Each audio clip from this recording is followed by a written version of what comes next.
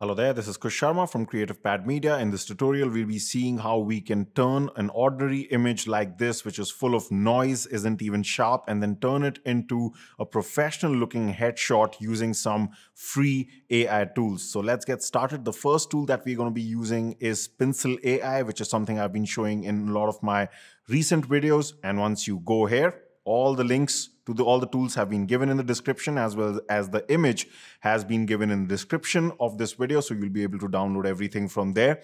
You go to tools, and then we will be using the AI Portrait tool here.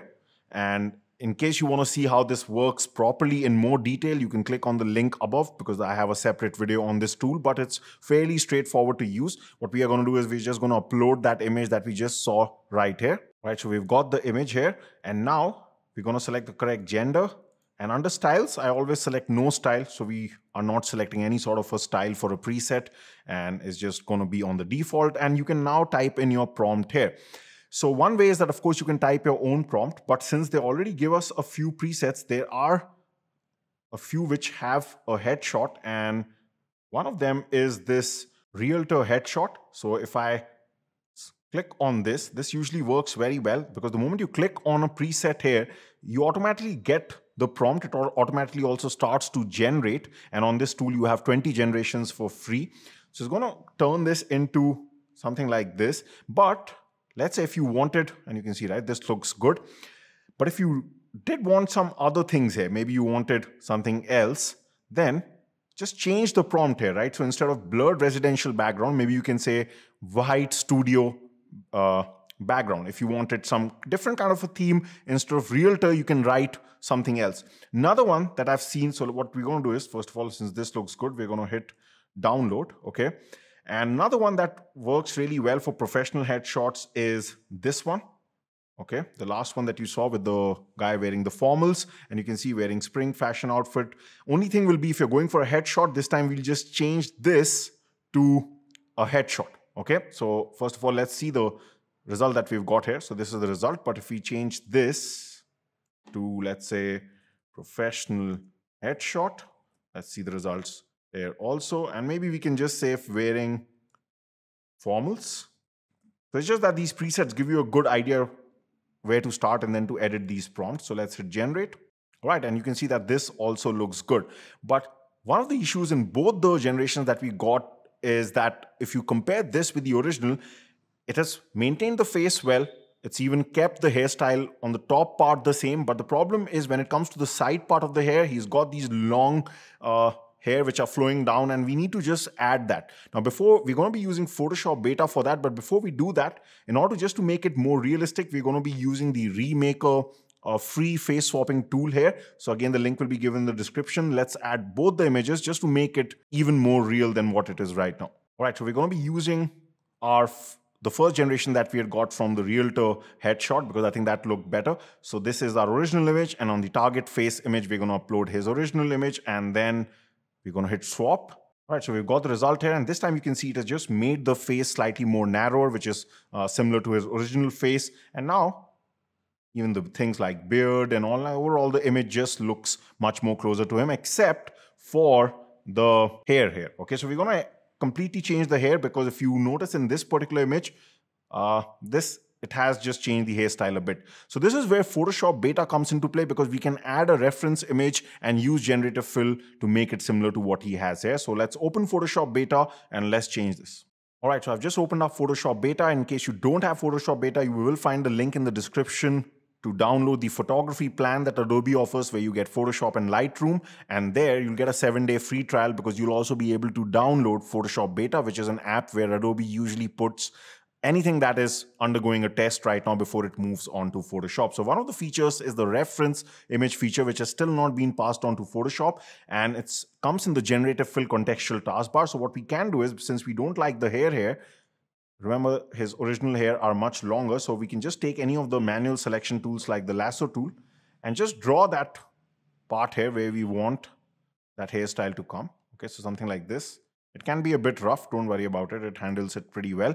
And then, before just writing in the prompt something like change hairstyle, we can add a reference image. So we're going to add our original headshot of this person. Right, so we've got the headshot here, and now we can type in change here, because then it's going to notice that image and it's going to try to produce something similar to that. So let's wait for this.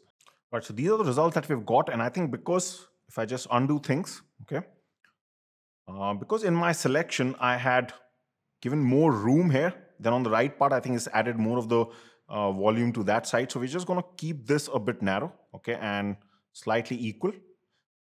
Sometimes these things are a bit of a hit and miss. You just have to do it again. So let's just do the same thing again. And this time, let's hit generate again.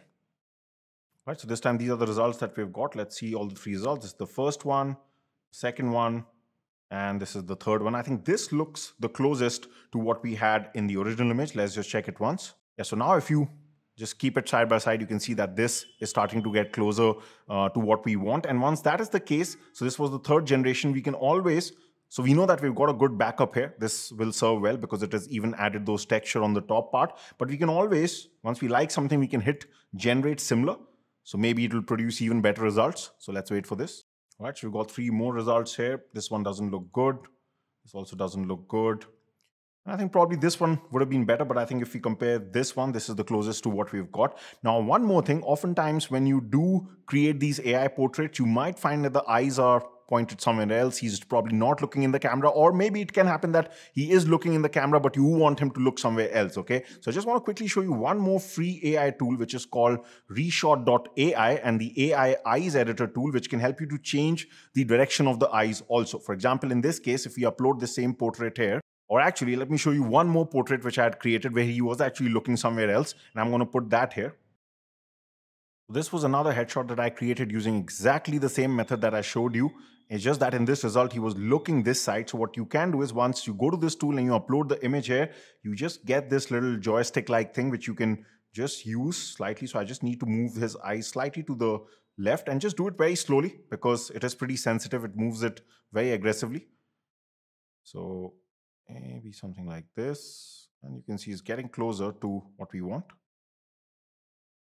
And you can see that now he is looking inside the camera. And out of all the different eye direction changing AI tools that I've tried, this one gives the most natural results. So once you're happy with this, we are going to hit download image, and all these images are slightly downscaled because we've been using free versions of everything. So the final step will be to upscale the image.